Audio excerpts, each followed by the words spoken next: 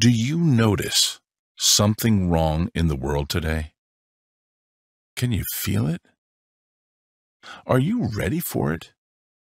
More importantly, do you know Christ?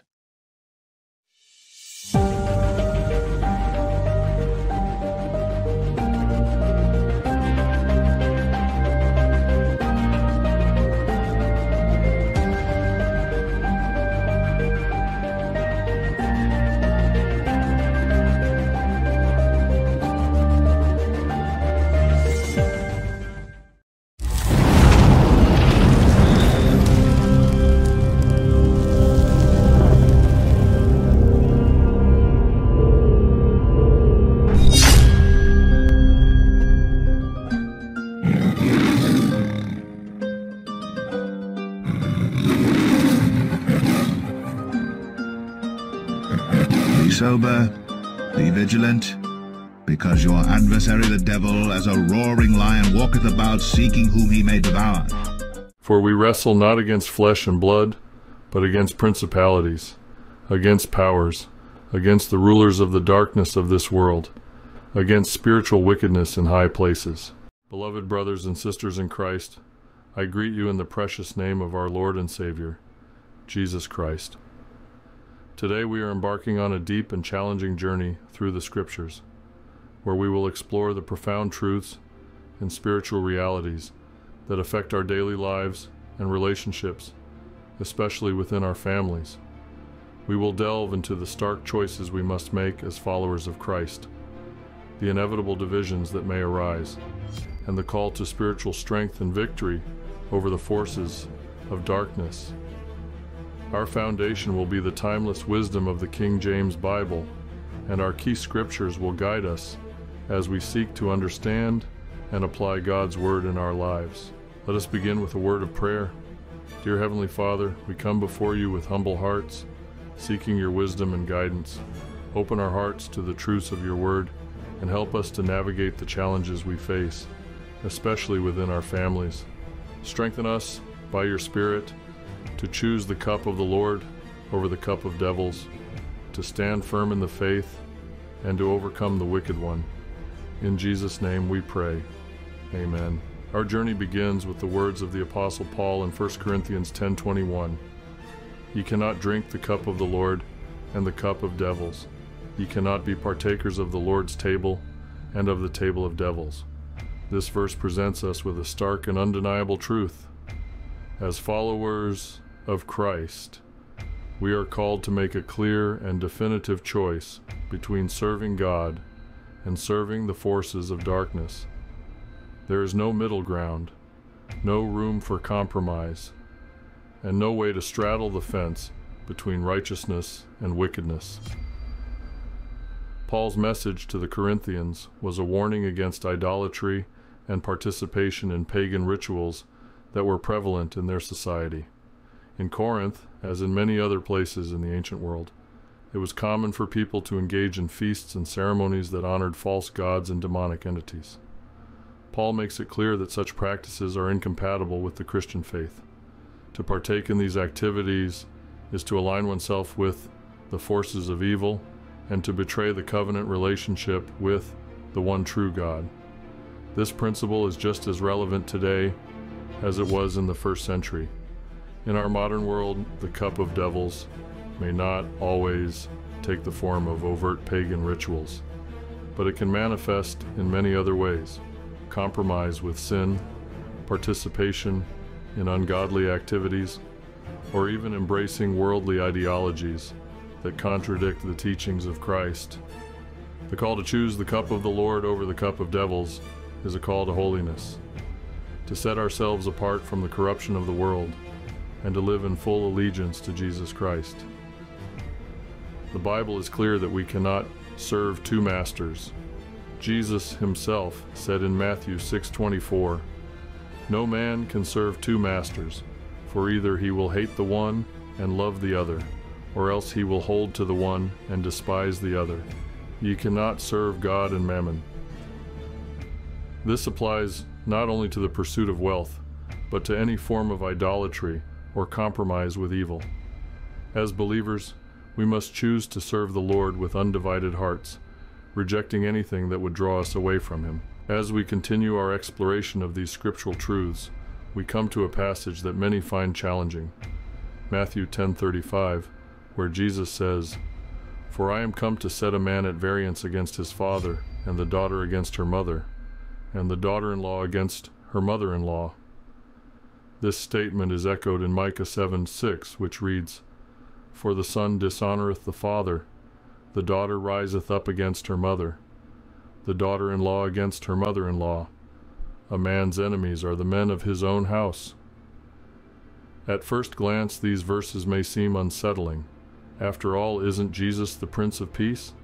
Didn't He come to bring reconciliation and harmony? Indeed, Jesus is the Prince of Peace, but the peace He offers is not the peace of this world. It is a peace that comes through the reconciliation of sinful humanity to a holy God, a peace that often disrupts the status quo and challenges deeply held beliefs and traditions. The division that Jesus speaks of is the inevitable result of the radical nature of His message. The gospel calls for a complete and total allegiance to Christ, one that transcends even the closest of earthly relationships. When a person chooses to follow Jesus, it often means breaking away from the beliefs, practices, and values of their family or community, especially if those beliefs are contrary to the gospel. In many cultures, including those of the biblical world, family ties are paramount. Loyalty to family often comes before all else, and to go against the wishes or traditions of one's family is seen as a grave offense. But Jesus makes it clear that our loyalty to Him must come first, even if it means being at odds with our loved ones. In Luke 14:26, Jesus says, "If any man come to me, and hate not his father, and mother, and wife, and children, and brethren, and sisters, yea, and his own life also, he cannot be my disciple." This does not mean we are to literally hate our family members, but it emphasizes that our love for Christ must be so great that by comparison, our love for others, even those closest to us, pales in comparison. The division that arises from following Christ can be painful. It can lead to rejection, estrangement, and conflict within families. Yet, this is the cost of discipleship. Jesus never promised that following Him would be easy. In fact, He warned that it would often bring hardship and persecution. In Matthew 10:34, just before the verse about family division, Jesus says, "Think not that I am come to send peace on earth. I came not to send peace, but a sword." The sword Jesus speaks of is the sword of truth, the Word of God that pierces the heart and divides truth from falsehood, light from darkness, and righteousness from sin. When the gospel is proclaimed, it challenges people to make a choice, to follow Christ or to reject Him. This choice can bring division, even within families, as some choose to embrace the truth while others reject it. In the midst of these challenges, we find a powerful word of encouragement in 1 John 2:14. "I have written unto you, fathers, because ye have known Him that is from the beginning. I have written unto you, young men, because ye are strong, and the word of God abideth in you, and ye have overcome the wicked one." This verse speaks to the strength and victory that is available to us as believers in Christ. John addresses different groups within the church, fathers, young men, and children, each with their own unique experiences and challenges. The fathers are those who have walked with the Lord for many years and have a deep, abiding knowledge of God. The young men are those who are strong in their faith, filled with the Word of God, and actively engaged in the spiritual battle against the forces of evil. The children are those who are new to the faith, learning to trust and follow Jesus. For the young men, John emphasizes their strength and their victory over the wicked one. This victory is not because of their own power or might, but because of the Word of God that abides in them. The Word of God is our source of strength, our weapon in the spiritual battle, and the means by which we overcome the schemes of the devil. The Bible is filled with promises of victory for those who trust in the Lord. In Romans 8:37, Paul declares, "Nay, in all these things we are more than conquerors through him that loved us." This victory is not just a future hope, but a present reality for those who are in Christ. We have been given the armor of God, Ephesians 6:10-18, the power of the Holy Spirit, Acts 1:8, and the authority of Jesus Christ's name, Luke 10:19, to stand against the forces of darkness and to overcome the wicked one. The wicked one, Satan, seeks to destroy our faith, to sow division, and to lead us away from God's truth. He is the father of lies, John 8:44, and the accuser of the brethren, Revelation 12:10. But through Christ we have been given the victory. We overcome the wicked one by standing firm in the truth of God's word, by living in the power of the Holy Spirit, and by holding fast to our faith in Jesus Christ. As we continue our exploration of the spiritual battles we face as believers, we must turn our attention to one of the most insidious and pervasive enemies we encounter, the wickedness of our own hearts. The Bible tells us in Jeremiah 17:9, "The heart is deceitful above all things, and desperately wicked. Who can know it?" This verse serves as a stark reminder that our greatest struggles often come not from external forces, but from within. The heart, in biblical terms, represents the center of our emotions, desires, and will. It is the seat of our thoughts and intentions, the place where our decisions are made. However, because of the fall of humanity into sin, our hearts have been corrupted, and without the transforming power of God's grace, they are prone to wickedness and deception. This internal corruption manifests itself in various forms of temptation, leading us away from God and towards sin. The temptations that arise from the wickedness of the heart are numerous and varied, but they all have one goal: to lead us astray from the path of righteousness and into the bondage of sin. James 1:14-15 explains the process by which temptation takes hold. But every man is tempted when he is drawn away of his own lust and enticed. Then when lust hath conceived, it bringeth forth sin, and sin, when it is finished, bringeth forth death. This passage illustrates how temptation works. It begins with a desire, a lust that entices us. If we do not resist, that desire grows and eventually gives birth to sin. If unchecked, sin leads to spiritual death, separating us from the life and peace that God intends for us. One of the most dangerous aspects of the wickedness of the heart is its ability to deceive us.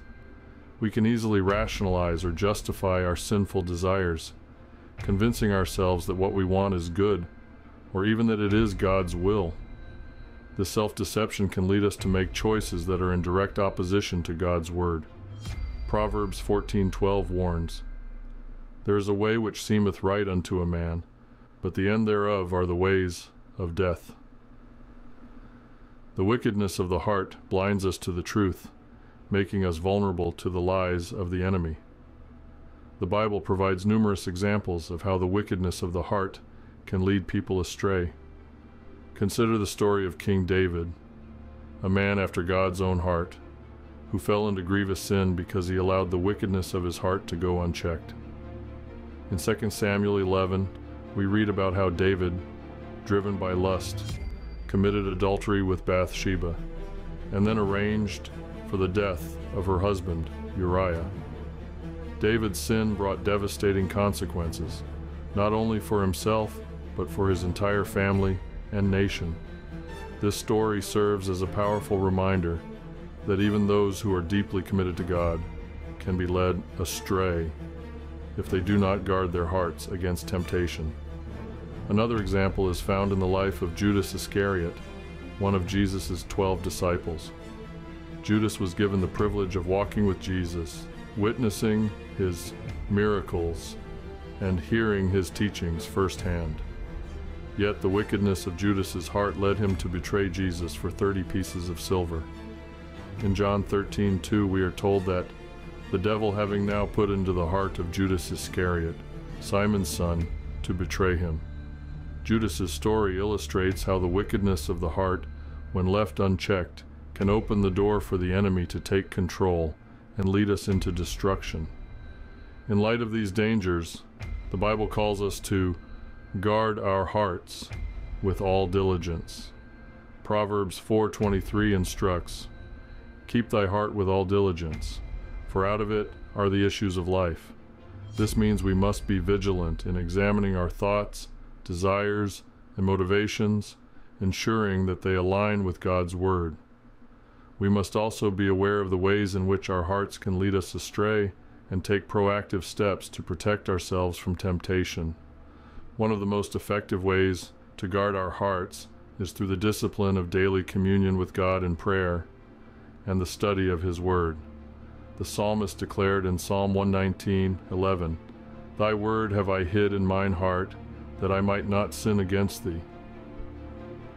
By immersing ourselves in Scripture, we fill our hearts with God's truth, which equips us to recognize and resist the lies and temptations that arise from our own sinful nature.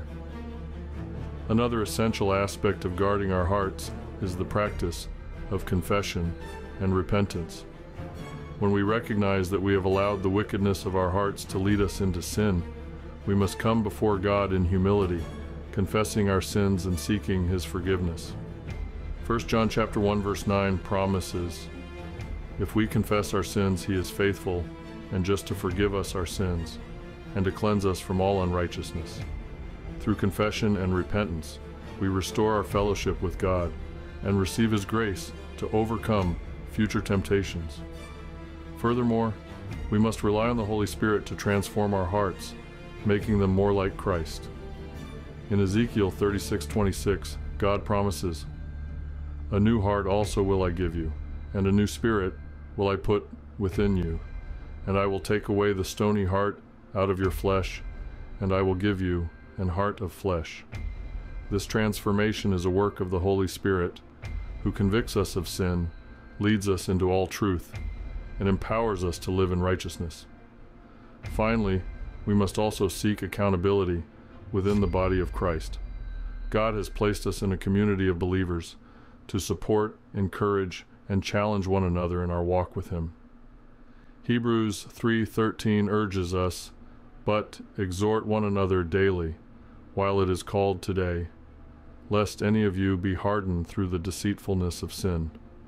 By opening our hearts to trusted brothers and sisters in Christ, we allow them to speak truth into our lives and help us stay on the path of righteousness. As followers of Christ, we are called to walk in wisdom and discernment, especially when it comes to the relationships and alliances we form.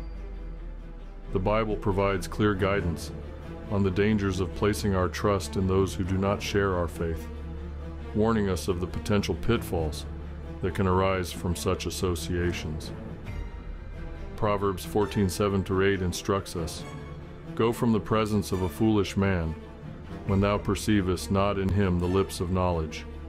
The wisdom of the prudent is to understand his way, but the folly of fools is deceit." This passage highlights the importance of recognizing the difference between those who walk in godly wisdom and those who do not. When we place our trust in non-believers, we risk being led astray by their counsel, which is often rooted in worldly wisdom rather than in the truth of God's Word. The Bible also warns us in Psalm 1:1, "Blessed is the man that walketh not in the counsel of the ungodly, nor standeth in the way of sinners, nor sitteth in the seat of the scornful." This verse emphasizes the blessedness of avoiding the influence of those who do not honor God. Trusting in the advice or direction of non-believers can lead us down a path of compromise and sin, ultimately distancing us from the will of God. In 2 Corinthians chapter 6, verse 14-15, Paul further warns believers about forming close partnerships with non-believers. "Be ye not unequally yoked together with unbelievers. For what fellowship hath righteousness with unrighteousness? And what communion hath light with darkness? And what concord hath Christ with Belial? Or what part hath he that believeth with an infidel? This passage makes it clear that we are called to be separate from those who reject Christ, and that aligning ourselves with non-believers can result in spiritual harm. Trusting in non-believers, particularly in matters of faith and life direction, can be dangerous because their values and priorities are often in direct opposition to those of the kingdom of God. They may encourage us to pursue wealth, power, or pleasure in ways that contradict the teachings of Christ, leading us away from the path of righteousness. While we are called to love and witness to non-believers, we must exercise discernment in the level of trust and influence we allow them to have in our lives. Proverbs 13:20 wisely advises, "He that walketh with wise men shall be wise, but a companion of fools shall be destroyed." It is imperative that we seek counsel from those who are rooted in God's Word and who share our commitment to following Christ. As we reflect on these scriptures, we are confronted with a clear and urgent call to choose whom we will serve, to stand firm in our faith, and to overcome the wicked one by the power of God's Word. The choice between the cup of the Lord and the cup of devils is a choice that each of us must make. It is a choice between life and death, between blessing and cursing, between truth and deception. In Joshua 24:15, Joshua challenged the people of Israel with these words, "And if it seem evil unto you to serve the Lord, choose you this day whom ye will serve, whether the gods which your fathers served, that were on the other side of the flood, or the gods of the Amorites, in whose land ye dwell. But as for me and my house, we will serve the Lord." This challenge is just as relevant for us today. We must choose whom we will serve and make that choice with full commitment and resolve. Standing firm in our faith may bring division, even within our own families. It may lead to conflict, rejection, and persecution. But Jesus has called us to take up our cross and follow him. Matthew 16:24. The path of discipleship is not easy, but it is the path that leads to eternal life.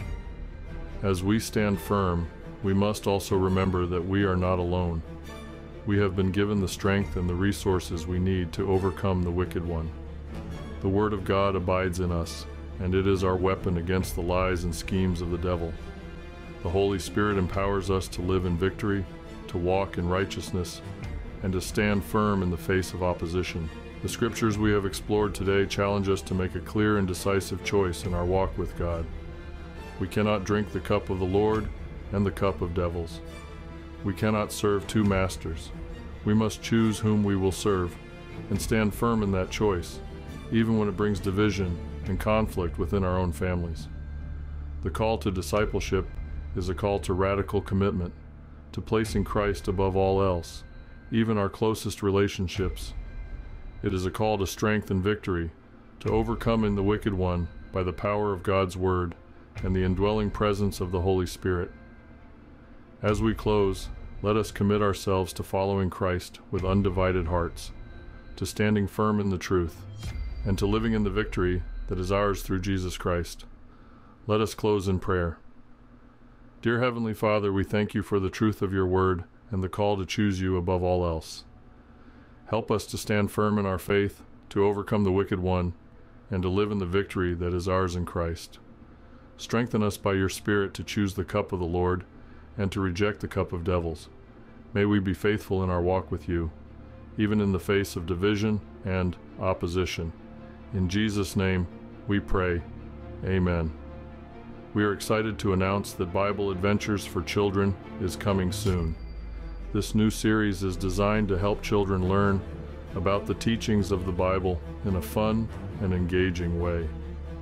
Some of the artistic artwork seen in this video will also be featured in the cartoon series.